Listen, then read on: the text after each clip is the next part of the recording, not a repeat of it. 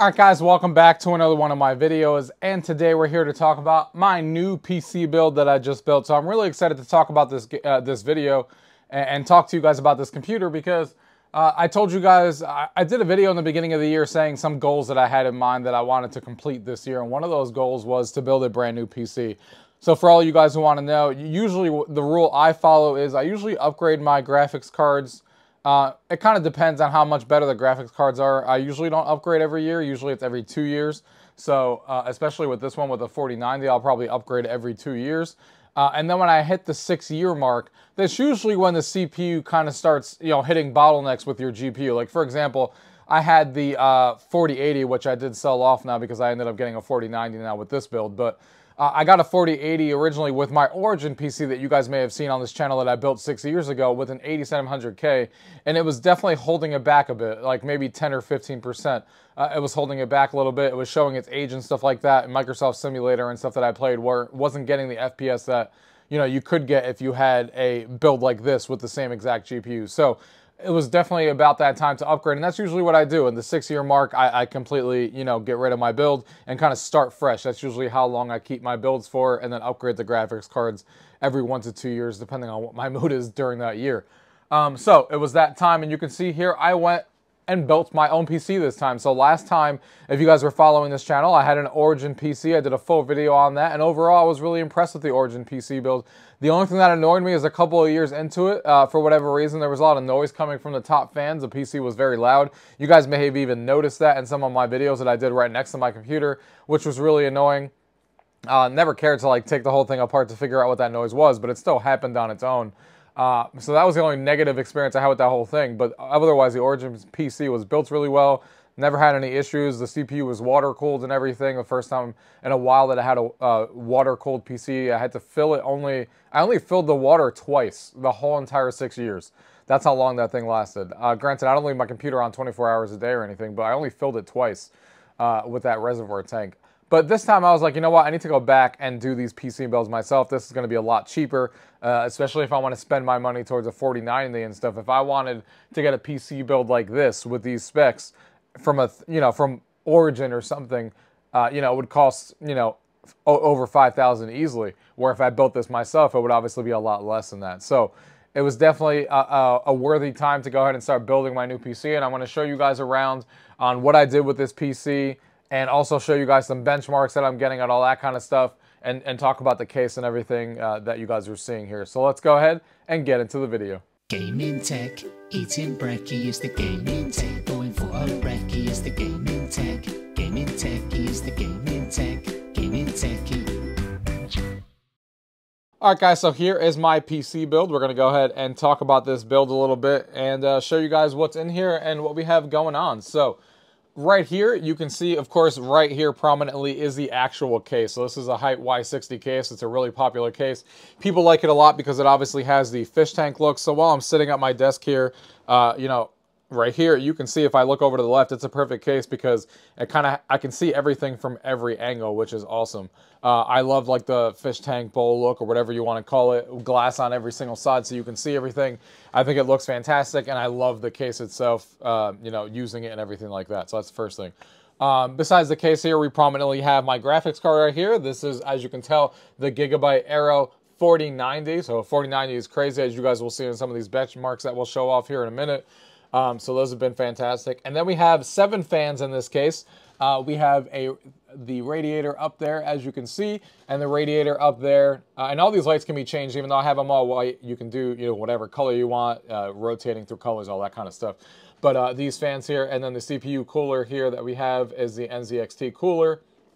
And you can see here the LCD that it comes with is awesome. You can put whatever you want on there. Of course, I prominently have my logo. I think that makes the most sense, and was really, really cool. If you guys remember my Origin PC, what I did instead is I had the UrGamingTechie, right here at the corner that was kind of etched into the glass. This is obviously much better. The fact that, everything's in color and it looks really, really good on that screen. I'm not going to lie. I don't know if it's coming across in the video, but it's really sharp looking and really cool. Definitely gives me, that cool feel of the case, and people when they come over can say, hey, that's his YouTube case right there, which is pretty cool. And then we have the fans right here. We got a fan right here. We got 2 fans there in the back, and then two more fans here at the bottom. So these two fans came with the PC. They're not replaced. There was a fan here that I did replace that was an LED, and that's it. They didn't come with any other fans, so I added the rest of them myself. The only thing I would do that I kind of messed up a little bit on, or not messed up, but I wish I would have done differently, is this is a 120 millimeter fan, which is fine because that's what fits there. It doesn't fit anything else. But I got a package of 3, so I would just put the other 2 over here. But this does support 140 millimeter fans, which would have been better. Bigger, obviously, it would drag in more air and stuff like that, and airflow. But since I already got the kit, you know, I stuck the 120 millimeters on there. But you could add 140 over here, which would be better.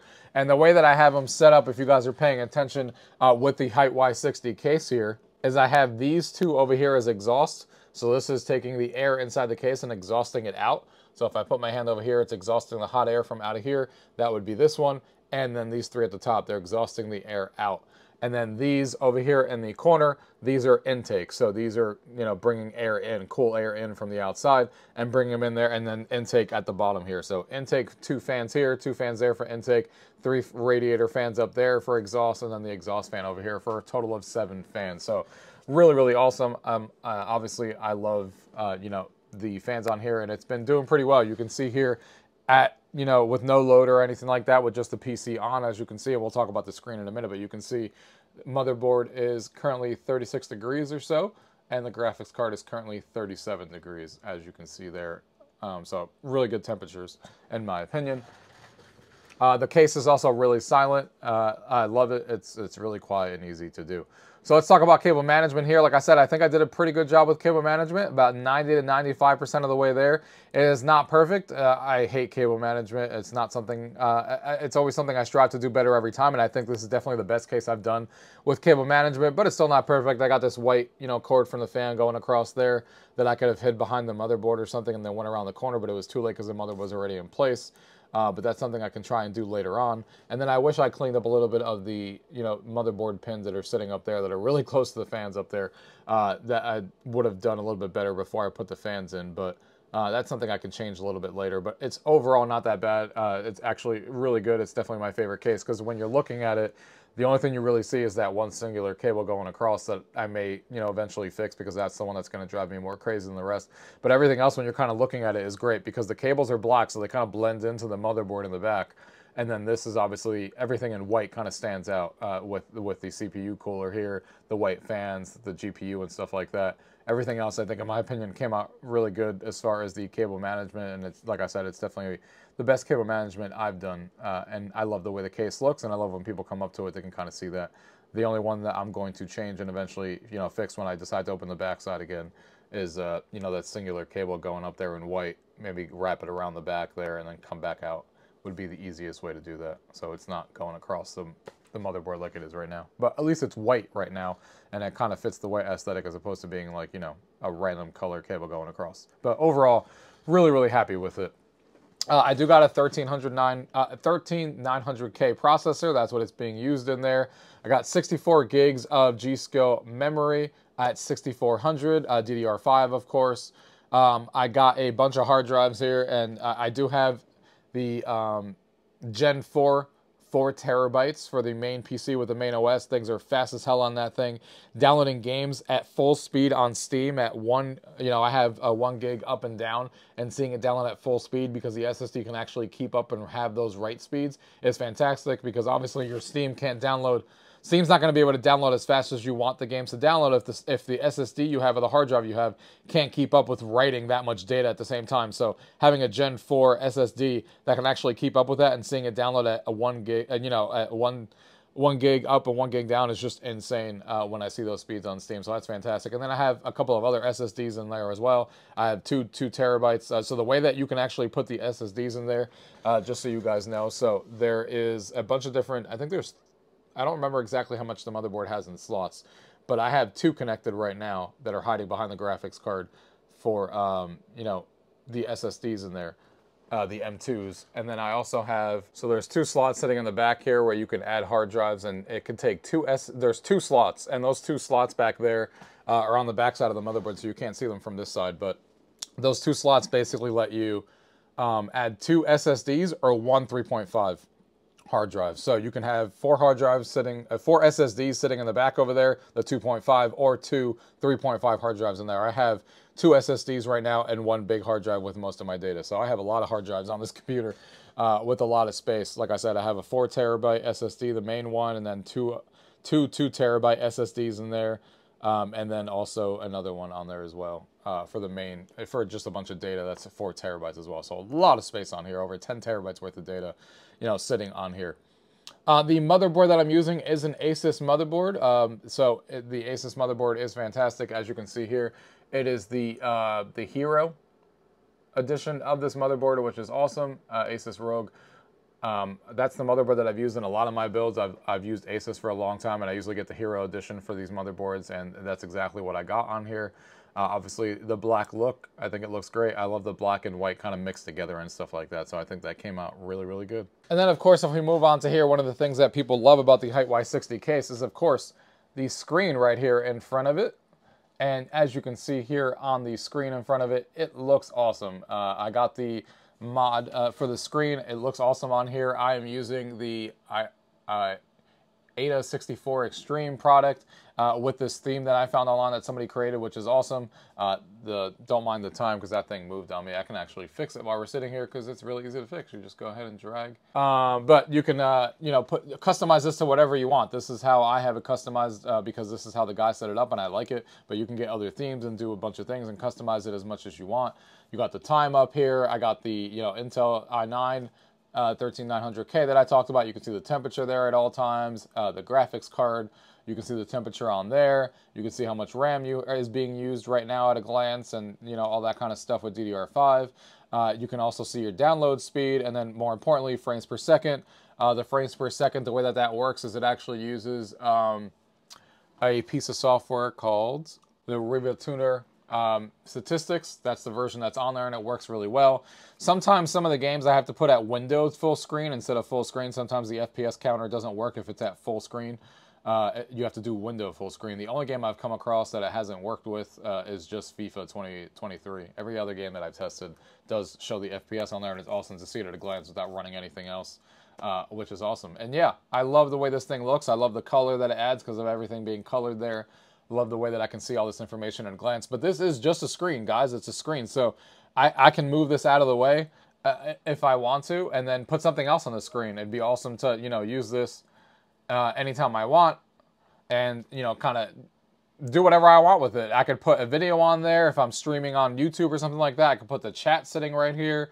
You know, obviously it's just a regular, you know, screen that you connect, so you can do whatever you want with it, which is awesome. But this is what it's used primarily most of the time. But I can throw anything up there that I want when I'm doing, you know, Twitch streams or VR streams or whatever the case may be. So really, really awesome. I love that this is added to the PC, and this is one of the reasons why I got this case, is because I love having a screen like this built into the case that looks like it was built into the case, and it's just fantastic. And as you can see, the case here on the bottom, I got a Stream Deck sitting right here, but you can see the case at the bottom has a couple of slots here. There's the power button, 2 USBs, and then a USB-C that you have right there. And then it's a really clean look at the top, as you guys can see here. You got this cover right here, and everything just looks really good in my opinion with my PC setup here. I'm using an LG C2 42-inch that I've done a full review on why I like that so much. But yeah, it looks fantastic. I'm really, really happy with it.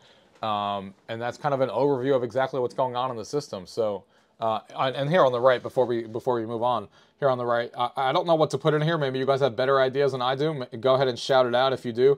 I do have a, you know, a little pop sitting right there right now. I don't know what else to add in there. Maybe a pop that's better designed. I want a taller one or something like that, or a taller figure. Next to the fans, a lot of people put like figures in their PC cases and stuff. Let me know what you guys think I should put in there. Right now, Clyde's what's it? Right now, it's just that in there. So, anyway, that is an overview of the PC. So let's go ahead and run some games here and give you guys a little bit of you know, showcase of what this thing can do, so you guys can see the games running on here. All right, guys. So we're gonna start off really quickly with Disney Speedstorm, just so you guys can get an idea of, you know, how these games are. We're going to run these games raw right from Steam, so you're going to see everything with some of the games I run. And then if you look to the left here with the frames per second, hopefully you can see that that is a 0. And you'll see the frames per second sitting over there while we play these games. And also I wanted to show you that some of these games load, not every game takes advantage of that Gen 4 SSD where games load as fast as like the PS5 or Xbox Series X or anything. But some of the games are super, super fast, like ridiculously fast. Like watch this. I'm going to hit Disney Speedstorm here and we're going to play this. Let me lower the volume a little bit because it might be a little bit too loud.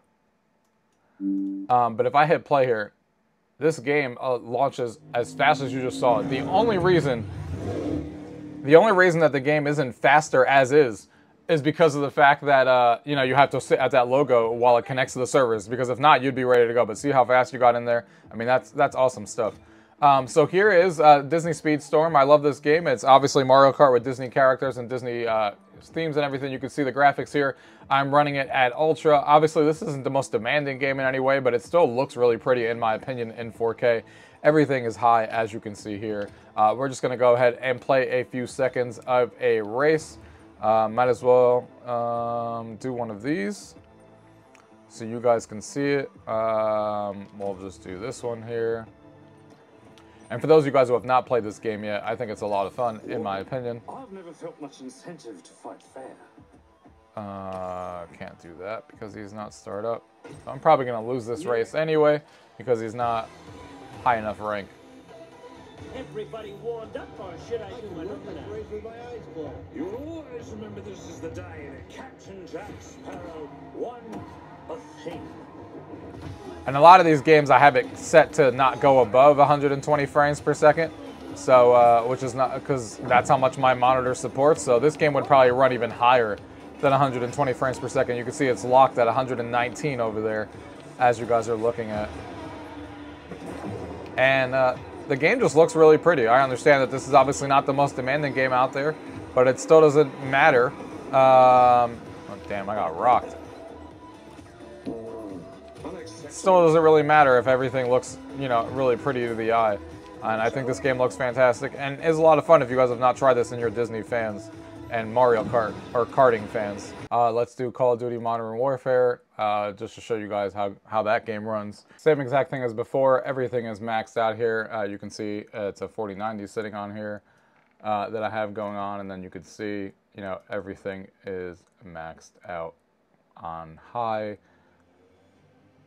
as you can see there, and whatever can be on Ultra is obviously on Ultra, because some of the settings go to Ultra and some of the settings go to high for some reason. But you can see everything is at max quality and everything is at Ultra, as you can see here. So here we are with Call of Duty here. As you can look at the left-hand side over there, we're getting about 114 frames per second. Again, this is everything maxed out 4K, as you guys saw. And everything is maxed out, HDR on, blah, blah, blah. Oh, we got somebody with a bad mic, apparently. I'm already getting killed. I forgot this is free-for-all, not team deathmatch. Someone needs to learn how to turn their mic off. Blunted. That was just terrible aim. I should have died there.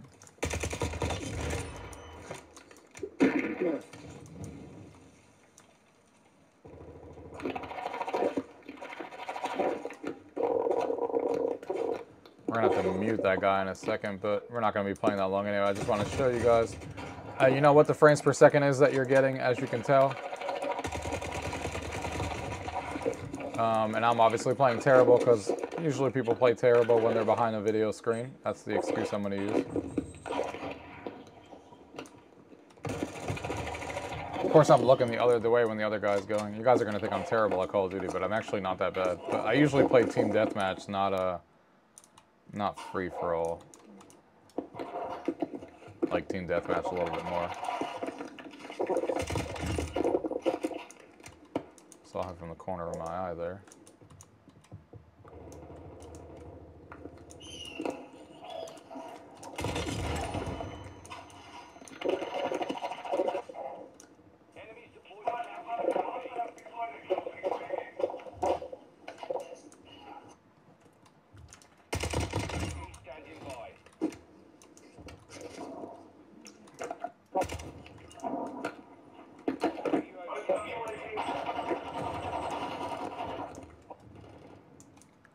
That guy obviously ran.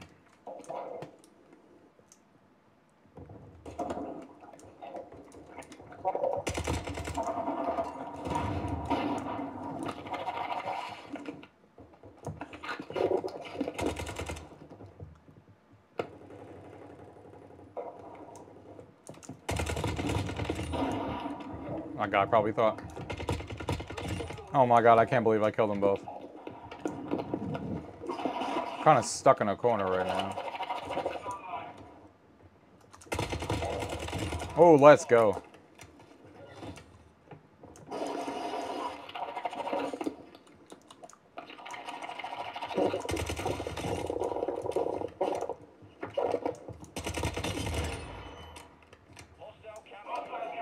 Now we're catching some fire. And then I died. Still, we did good. We did good. Let's see if this is a good spot. I'm probably gonna get wrecked or I'm standing here, but that's fine. Watch me end up hitting nobody. Alright, we got one at least.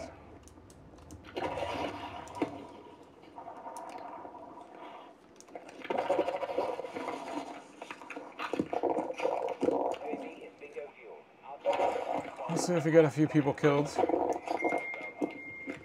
This guy's still over there talking with this mic.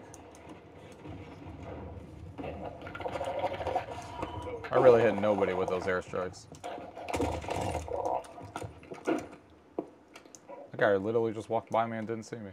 But yeah, you guys get the idea. I think we showed off our skills pretty well now.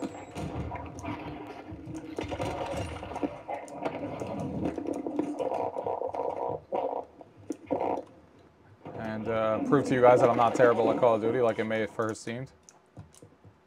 Oh, this guy was just laying there. Elden Ring here. We'll show you guys how that game looks like here just for a couple of minutes here, just to show you guys what the frames per second look like in the area that I'm in currently, which is in the very beginning because I just started playing this game. So you can see how fast we got into a game here. You can see the frames per second are currently reading at 0, and that is probably because of the display settings that I told you guys about. So let's see if that's the case here. Yeah, so it's at full screen, so you got to do borderless windowed for some of these games, and there you go. There's the FPS counter. But then you can't use HDR. So usually for if a game has that and it has HDR on top of it, then I usually don't do borderless window because then you can't do HDR. But then I won't see the frames per second over there in the corner. But for right now, we're going to do HDR off just to show you guys the frames per second there in the corner. But you can see everything is currently set to maximum. You can see everything here is maxed out with Elden Ring here. And this is the game that probably has the lowest FPS out of any game when you do everything maxed out. Especially in the area that I'm in, as you can see. But this game is obviously highly demanding. I remember playing this game at like, I couldn't even max everything out on my old build when I had the 3080 before and stuff like that. But you can see, it looks really good. I'm also terrible at this game. But I think 60 FPS is perfectly fine or getting close to it, which is what I've said before.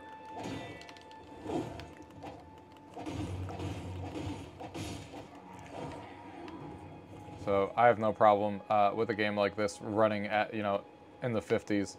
I'd rather have the higher quality graphics. That's what I come for the PC for, in my opinion, than the higher frames. So for a game like this, I think it's good.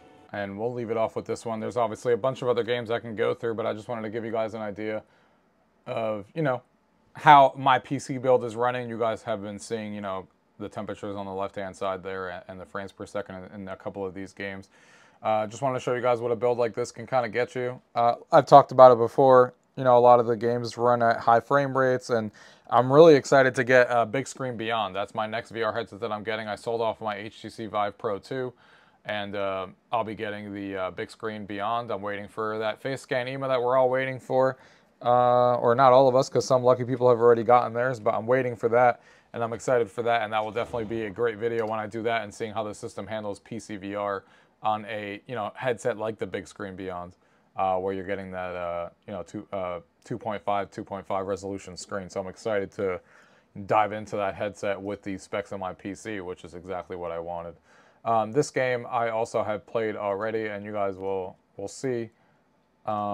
you know, this game runs at 120 frames per second. It is wild that a game that looks this good is running at 120 frames per second, because I still think Red Dead is easily in this top 5 of most impressive PC games to show off graphics wise. I think it looks amazing. There are a couple of other games that are also on that same wavelength, like Hogwarts Legacy. I think looks fantastic. So as you can see here, if I go into the Red Dead Redemption settings and I go into display, you can see that we have everything to, or actually there's nothing in here to turn on. I'm in the wrong area. Graphics here, you can see everything is turned on to 4K, 120 frames per second refresh rate. We got all of that turned on. We got quality preset, all custom, because I put everything to ultra, as you guys are looking at here, with no NVIDIA DLSS. So this is running native 4K right now with HDR on and everything turned on, as you guys can see here. And this is native 4K that it's getting, as you can see. And it's getting about 64 frames per second. This obviously varies depending on the area that you're in. But again, 65 frames per second runs smooth as hell, especially for a game like this. This is not like a, you know, a crazy FPS game or anything like that. This is a story-based game. So running at native 6 frames per second is amazing. And then, of course, with the NVIDIA technology that you have here, where you can run NVIDIA DLSS 3.0 now, if for the games that support it, if you don't want to run, if you want to run at a higher FPS and still keep the very similar quality with everything maxed out and everything, then obviously you have that option to, where did I just see it before that I now went right over it? NVIDIA DLSS, you can turn that on. And I always set mine to quality first, just because I want to see what that looks like, and kind of leave everything else as is. Unfortunately, this game does not support, because then the frames per second would be even higher, but it doesn't support the 3.0 technology. I forget the exact name now, but it doesn't have the other DLSS technology, the frame generation. That's what I was thinking of. It doesn't have frame generation, which increases your FPS even more. But if I leave this just like this right now, you can see NVIDIA DLSS is now sitting at quality. And now look at that FPS. And the game still looks, I mean, it's hard to even tell most of the time the difference, unless if you really start looking into finer detail. But you can see now it's getting 100 FPS in the same area here as we're walking around with using NVIDIA DLSS technology. And this isn't even the frame regeneration that supports, you know, the latest graphics cards, because this game doesn't have that, because it was made before all that stuff came out. But this has DLSS 2.0, I believe. But regardless, it looks outstanding, and you can get those higher frames if you want. But for me, if a game like this, that's not a heavy FPS shooter, is getting, you know, in the 60s like it was before, I'd rather just keep it at native. But, you know, people have their preferences. But both options are here for a game like this. But the fact that we can run Red Dead, everything maxed out over at 4K native, or DLSS, where everything is looking still amazing, to the naked eye, and running at these crazy high frame rates, is just outstanding. This game is not that old, you know, and didn't expect to be running this game this good, but this game looks fantastic, and I love playing through this game. So guys, that's it. That's all the games I wanted to show off here, so you guys can take a look at a little bit of how the games run. There's a lot more games I could be, you know, showing you guys, but we'll be here all day. But that gives you guys a glimpse into, you know, how that works, and how the left panel there is being used and stuff like that. So let's go ahead and move into my final thoughts. All right, guys, I hope you guys enjoyed that video on my pre-built that I made here. In my opinion, this is my favorite build I've ever done. So I have built other computers before, even though I had the Origin PC last time that I talked about. But I have built my own PCs in the past. This is probably my 5th PC that I've built over, you know, the last 20-year span, or whatever the case may be for myself. So really, really cool PC. I think it's my favorite build I've ever done. Like I talked about, even though it's not 100% perfect, maybe 90 to 95% as far as the cable management. I usually struggle with that sometimes. I think this is my cleanest build I've done so far. I love the white aesthetic that it has. I love my logo being prominent, sitting right there. I love this screen here on the side so I can see everything at a glance. You know, like I said, I think it came out really, really good, and I'm loving this case. The case is fantastic. I'm having a lot of fun with it, and you know, everything looks great. And as you can see with the games that you guys saw, a 4090 paired with a 13900K is definitely not going to be any slouch, and it's you know, amazing to see games running, a lot of these games running at over 100 FPS with my monitor there, which can go up to 100, or not my monitor, it's a TV technically, but it can do 120 frames per second either way.